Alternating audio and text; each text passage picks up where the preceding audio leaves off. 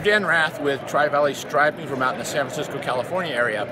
Last year we were at the show and talked to Steven and the rest of his group here, and we're looking for a grinder that we could use out in the area. We had some older Smith products. We're looking to upgrade what we had.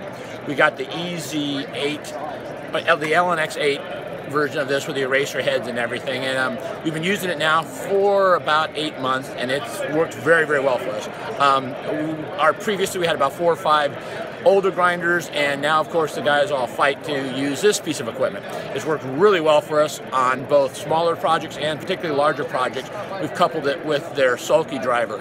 We've used that on several projects in the Bay Area, taking out long stretches, and we've been very happy with it. It's been good to control, much cleaner and more controllable grinding as we've gone along. The results of the process after we're done and then going back and striping over the top of it or laying down our thermoplastic, it's been excellent. It's just nice and clean and takes the stuff off right down the level you need to. It's very adjustable, very controllable. We've been very happy with it.